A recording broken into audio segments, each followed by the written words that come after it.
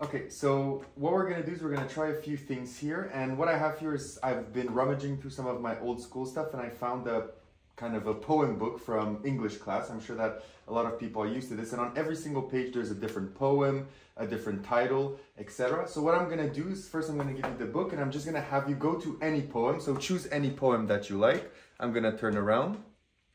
Okay. So you found the poem? Yes. Perfect. So now I'm going to have you just in your head read the first line of the poem. First? So not the title, but the actual first line. Okay.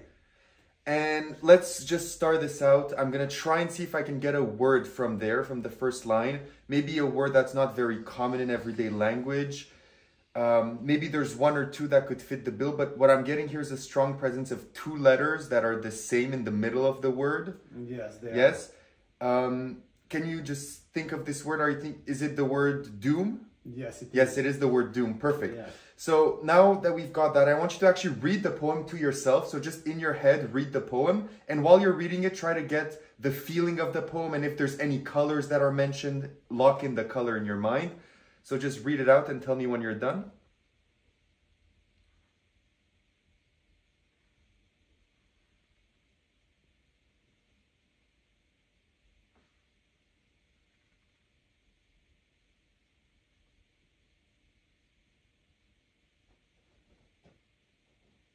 So have you finished? I'm done, yes. Perfect. So now what I'm going to have you do is I'm going to have you just think of the emotions from the poem. So I already know that this is not, I'm not getting any positive emotions. This is more like a sad or a negative or a more kind of sorrowful poem. So it's not very happy. Kind of.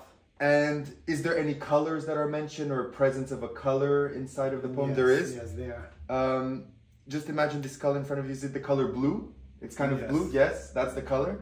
So now the last thing that we're going to do is we're going to play a game. So what I'm going to have you do is I'm going to have you go on the last line of the poem. So the last line. So not the author, but for the last line. I know. And go for the longest, most interesting word within that line. So just take that in mind. You have it? Yes, of course. Can you remember how to write it and everything? Yes. Perfect. So you can just close the book and just place everything to the side. So now we're going to play a game of Hangman.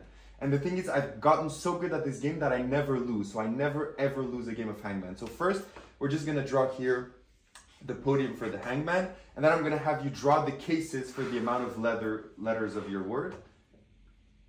The cases, squares? So just the lines at the bottom, just like this. Perfect. So now what we're going to do is I'm going to turn around and we're going to play the game. So as I say the letters, if they contribute, you're going to fill them up. If not, you're just going to draw on the hangman. So first focus on the letters. I'm getting the letter R. Is the letter R in your word? Yes, it is. Yes, can you place it where it is? Yes. I'm also immediately from the R, I'm getting the letter T. Yeah. Yeah, can you fill that in? And also from the T, I feel there's the letter E somewhere in the word, Yes. correct? Can you fill that up? Is there, so E, but there's also something similar to E, I, like an I. Is there an I? Yes, of course it is. So, perfect. There's also a G, if I'm not mistaken. Yes, it is. And an N. So a G and an N. Yeah. You're missing two. So there should be two left. I feel there's an L. Yes. There's an L in that as well. And the last letter should be an A, right? The last letter should be an A. Yes. So your word was Alerting. alerting, just like that. So thank you so much. Oh, you're very welcome.